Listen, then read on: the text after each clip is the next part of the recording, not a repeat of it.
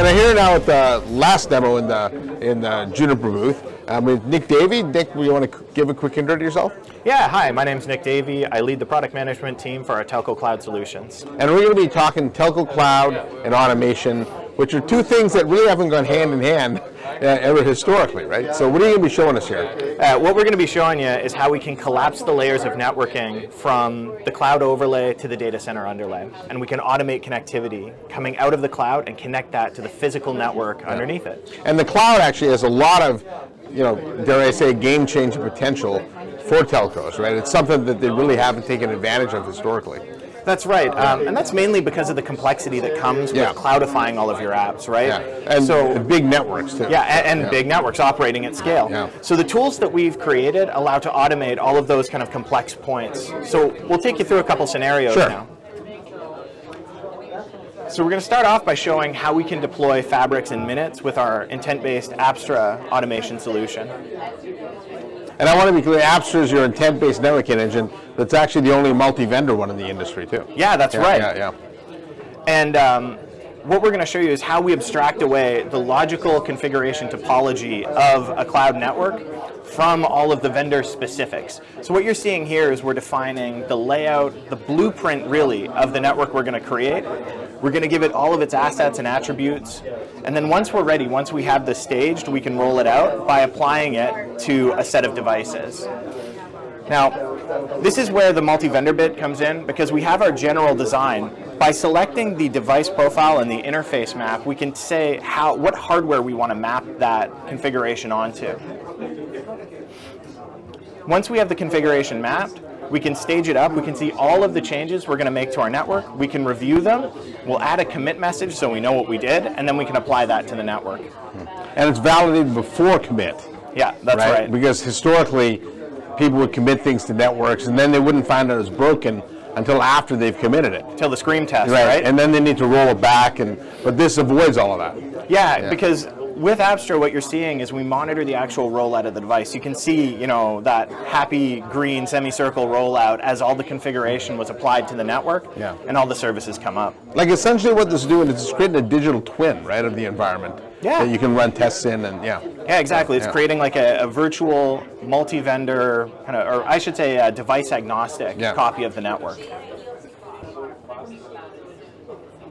Everything that we do is inherently multi-vendor here because we start off with these abstract topologies and abstract devices. So when we're adding devices and racks, we're not really interested in the configuration. We're interested in the layout, the properties of the network. So you can see this is another copy of that same topology running Arista hardware. We don't really make too many bones about it in the configuration.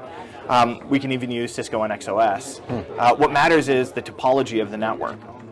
Now when we're rolling out services, EVP and VXLAN services are the same regardless of the vendor, right? The whole point is interoperability. So we define the characteristics of the network we want to create. Got it. Yeah. Once we have the subnet, the VNI automatically assigned, we're ready to push this to the network. And we'll see in hyperspeed right now, we're going through and provisioning this. The cool part is we just have to pick out the endpoints we want to connect this to. Apstra is really interested in just the endpoints and the connectivity. So where do we land the service? Well, that's the beauty of the fabric, right? It's sort of independent of the underlying infrastructure. Yeah, exactly. Yeah. Here, I'll just pause my hyperspeed here. If we actually look at the config, what Apstra's done is it's rendered the configuration into the device-specific config before it applies it to the network, and we can review that as well. One of the beauties of Apstra is it's built by network engineers, and so it doesn't do anything to abstract important details like configuration drift. You can actually see what's going on, but you don't need to bother yourself with those details. You can just apply the config. Got it. So we'll review that config. We can go in and again give ourselves a happy commit message, and then we can commit that to the network.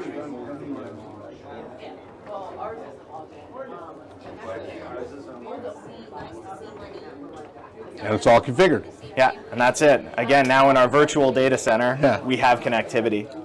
But just in the interest of time, I want to skip ahead and show you how we can interconnect something like a Kubernetes service to this fabric we just built. So we're going to show you how we can add connectivity for an SRIOV virtual function or a VLAN that needs to go to a Kubernetes pod via Apstra. This all happens because we've created awareness between the SDN layer in Kubernetes and the data center fabric orchestration. In order to do that, we tell the SDN solution the location of the Apstra fabric, and we give it some information around the blueprint it should consume, as well as the tag or the label that we should apply to services that we want connectivity for. Once we've created that, we have the ability to map virtual networks inside of Kubernetes to the fabric itself.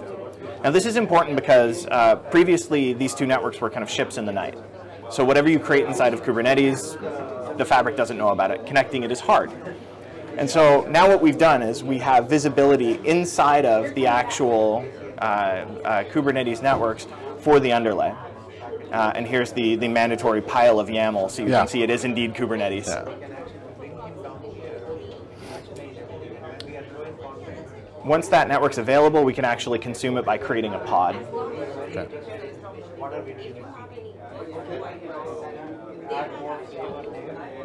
Now the neat thing here, like although we've created our pod so we can see we've got connectivity inside of our Kubernetes container, just having connectivity isn't enough. Yeah. We need to show that we've got a healthy connection as well to the fabric, so we can actually verify the state of that configuration. So we can see in the network, not only do we have our network provision, but we see that in Apstra it's been provisioned as well. So you have that closed loop provisioning. Yeah, and that's the strength of Apstra, is the closed loop is what lets it be intent-based. Yeah, absolutely. It's not about what you've configured, it's about what you've got running. Right, yeah. And now by creating this linkage between CN2 in Kubernetes and the data center fabric managed by Apstra, you have that connectivity that goes from the top of the telco cloud all the way out to the fabric. Okay, got it. So. And that's really that. I mean, Kubernetes availability and visibility inside of Apstra, fabric provisioning inside of Kubernetes. It gives you that whole service from tip to tail and that automated telco cloud experience. Yeah, well, telco cloud's been something that's been promised for a long time, and you could argue that without the automation piece, it's really not all that beneficial. So the expertise needs to live somewhere. Yeah. It either needs to live in operations teams that are running this and through intricate engineering, or it can live in high-level tools that are built to solve these problems. And that seems like a much more cost-effective way to do it. So. And this is how we're going to scale it out. Yeah. All right. Well, thanks, Nick. I appreciate it. That was good. Cool. Thank you very much. Thanks.